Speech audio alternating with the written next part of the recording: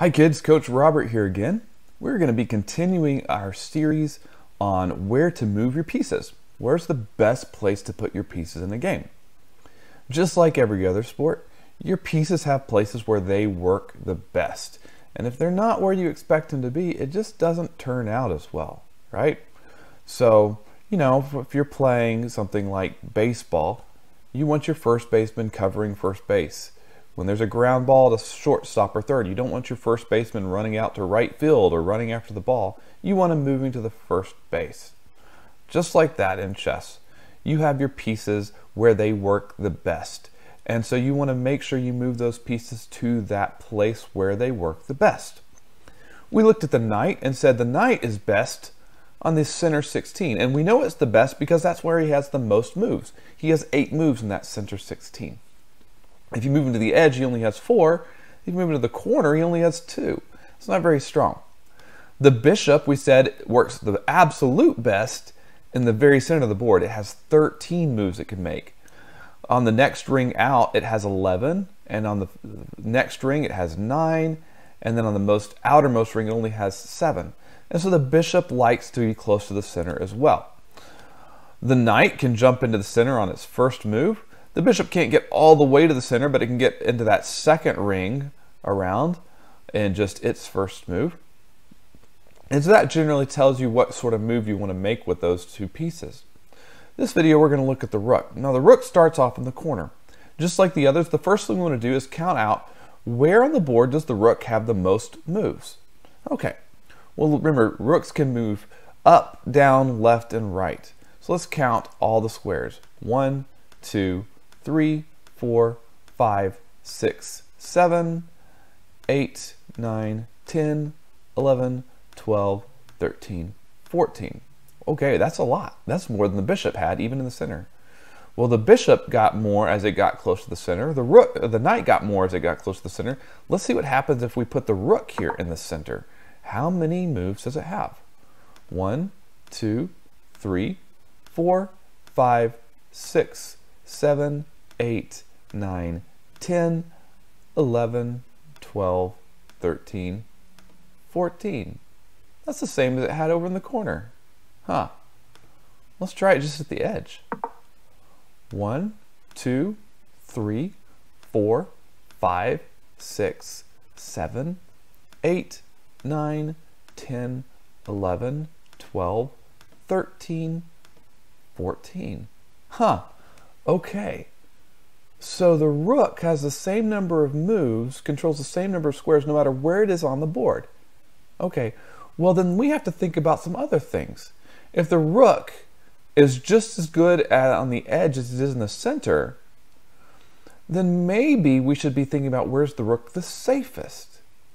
Well, the other pieces are strongest in the center, so maybe the rook is safest on the edge.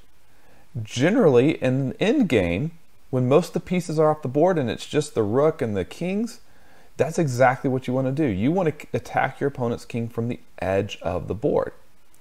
So if I've got a couple of kings on the board, then I'm going to try to keep my rook way off over on the edge so that king takes a really long time to get to it, right? Now if the king gets too close, then I'm going to just take my rook all the way to the other side to make it hard for that king to catch me again. He tries to catch me again, then he can't. And the rook is able to force the king away again. And the rook just stays way off to the edge and attacks from a distance.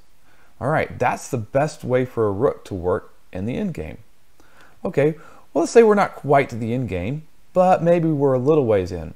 So let's set up a couple of rooks. All right. We're just going to put them here for now. We're going to put a king on the board with a couple of pawns, maybe a rook here, because that's kind of the way it looks when things get castled. Well, the best place for a rook in the middle game is on the 7th rank. Ranked are your rows, and so you want your rook on the 7th rank compared to where it started. Now the reason for this is that means it cuts off your opponent's king. Your king can't really get out. You see, now the king's stuck. And so if it's maybe moves a pawn or something like this, maybe this rook comes way down here. Yeah, the computer already sees, hey, you should do that. That's good.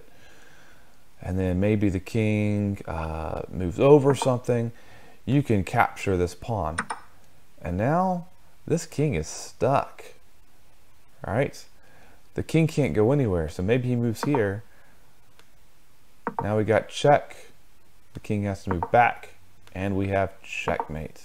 Okay, so you see the rooks do really well on the 7th rank, and the reason they do is they cut off the king. They cut off the king and they attack any pawns that haven't moved. And so if you can get your rook to your 7th rank or your opponent's 2nd rank, that's where they do the best. So early on in the game though, your rook is stuck way over here in the corner. And it's got pawns in front of it. It's got knights to the side of it. It is completely trapped, right?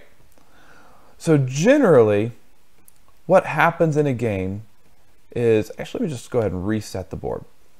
What happens in the game is the first moves are typically pawn moves, right? And then we might bring out some knights, move into the center 16 just like we want, and the bishops. And then we might do something special called castling, where the king moves over 2 and the rook goes to the other side. Now the rook still can't do much because it's behind pawns, right? The idea is where you want your rook, let me go ahead and clear the board again. And I'm just going to put the pawns here now. The goal is notice those pawns in the center move first. What you want to do is you get your rooks here, where they're not behind blockading pawns. If you can get your rooks towards the center, they can help support those pawns that have already moved forward. And if the pawns ever disappear off the board, your rook is already attacking the other side. Maybe even the queen or the king that's sitting over there. So rooks do best when they're on what are called open files. An open file is where there are no pieces blocking it from going all the way across the board. A semi-open file is one where you don't have any of your pieces blocking it, but your opponent does. And so something like this would be like a semi-open file, where you don't block your rook, but your opponent does. But that just means your rook may have a chance to come and capture this piece at some point. And so let's kind of review again. Your rooks can play anywhere on the board, but in the end game, they like to be on the edge. During the middle game, they like to be on the 7th rank. And during early parts of the game, they like to be on open files where they don't have any pawns blocking them. That way they can attack your opponent fastest. So that's the rook. Try to make sure you're using your rook really well in your game because it's such a strong piece. It always can move to more places than just the bishop.